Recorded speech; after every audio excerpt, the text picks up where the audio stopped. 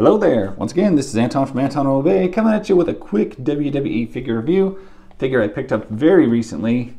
I got her on a second market on eBay and got her at a great price. I was super thrilled. This is Chyna. This is WrestleMania 37 Chyna. And I do have the previous release Chyna. This is an Elite, by the way. So we had no Chynas forever, and now we got a couple. You can see her compared to her first attempt action figure, and I think she is just a touch shorter, and well, maybe not, but I do think that this figure, they captured her face a lot better. They did pretty good on this one, but it's kind of nondescript. This one is like definitely Joni Lauer. So you get your WrestleMania 37 outfit, different hair sculpt, different face sculpt. The body sculpt, of course, still looks amazing. She's got a ball joint at the shoulder, upper bicep swivel, single jointed elbow. She does come with extra fists or extra hands that she had, like holding hands. I don't really care for those, so they're in a plastic bag with my other wrestling stuff. I always keep her with fists, and she does have a swivel on those fists and a hinge.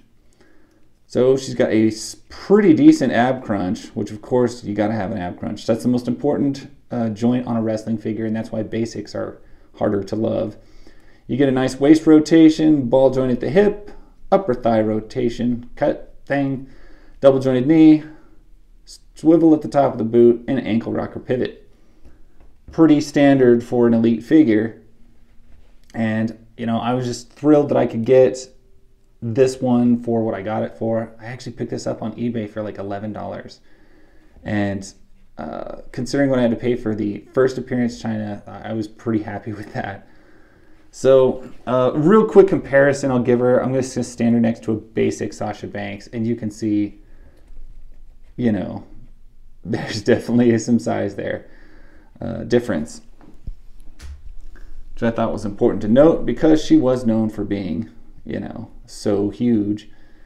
And anyway, the paintwork on it is good. I can't get over how good the face is. They really captured her when I would argue probably at her happiest. I mean, early on she was always like really stoic and mean, and you know, played that part. Later on in her career, when she actually got to wrestle in matches out from under D-Generation X, I think, you know, she just seemed so much happier. So, well, until she got fired, or Triple H screwed her over, however you want to put it. Either way, I think this figure is a great testament to her. I'm sorry that it took us so long to get one, and you know, there is reasons for that, but none of them which I think are probably valid. Anyway, I'm very glad to have it. I'm very pleased with how it looks. I feel it's a great homage to the person, and that's pretty much my story. I hope you guys, if you get the opportunity to buy one of these, I hope you do so. And if you get really frosty, try reading her book. It's actually pretty good. All right, well, that's my story, and I will catch you guys later. Bye.